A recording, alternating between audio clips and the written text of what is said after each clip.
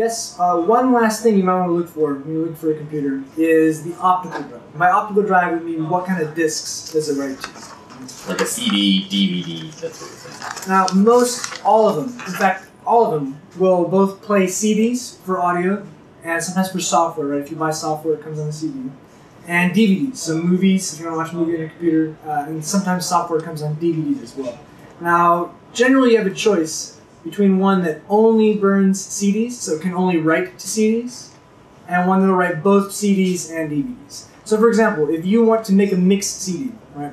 If you want to use a program like iTunes, I will actually show you how to do this a little bit later, but say you want to make a greatest hits of your life, right? Your favorite songs from all your favorite records, you want to cherry pick the ones that you like and throw them all on one master CD, right? To do that, all you need is a CD burner. And I think most, if not all, the computers that we have CD burners nowadays, which is great. Now, say you are like this gentleman, you want to maybe edit home movies or events using video editing software. In that case, you might want to write it to a DVD, right, and hand those out. So say you go to a wedding and film the wedding, right?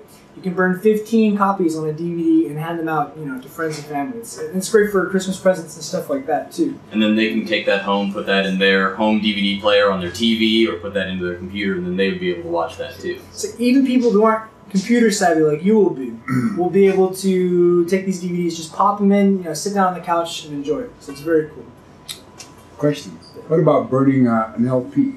I've got a lot of LPs from yesteryear onto a CD. That's a hairy subject. Because yeah, it's a little tricky. Unfortunately, because you're taking what's called an analog medium and converting that to a digital format, it actually has to undergo that conversion process. Taking music off a CD, which is already a digital format, is very easy. But to do it from an LP, you would need basically a little analog to digital converter, something to take that sound in and convert that for you. Now, it can be done. It's not very difficult. It's just time consuming. Right. Aren't there actually pieces of equipment now where you can take your old LPs, put it on that, they plug into your computer and it does it automatically? There are some.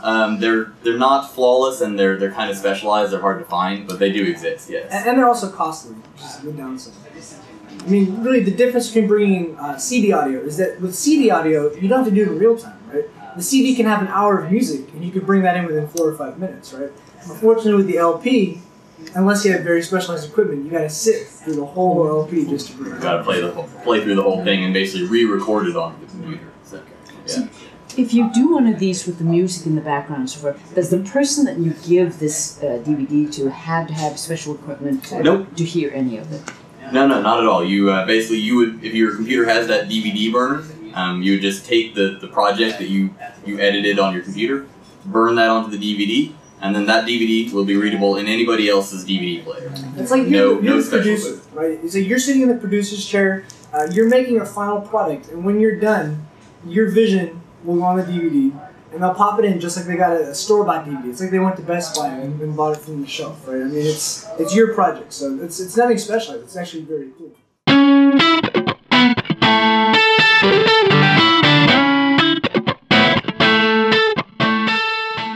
Now, there's a new, is it HD that's coming out, but it has to, not everybody can... Yeah, we can spend a minute on them. There are two formats, it's HD DVD and Blu-ray, which are basically two different names for a very similar type of technology. They're both for this high-definition video, that's what HD is, high definition. And basically, it's the idea of a normal DVD only will display things so clearly, so crisply, because it can only fit so much information on that single disc.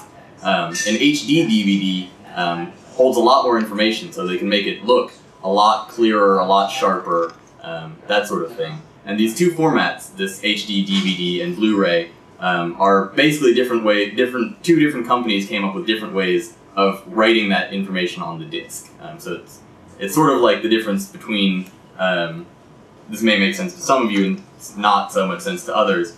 When DVDs first came out, started kind of taking over from VHS, there were DVD -R and DVD +R, or even further back when VHS was new, there was VHS and Betamax. There were two different formats there, and so it's the same thing here. Every time they come up with a new format, they create two different standards for it, and everybody has to fight it out for which one they're going to use. And it's pretty early to decide which way is going to win on that one. I think because we can order a lot of these things online now, and so you have to be careful if it says HD or right.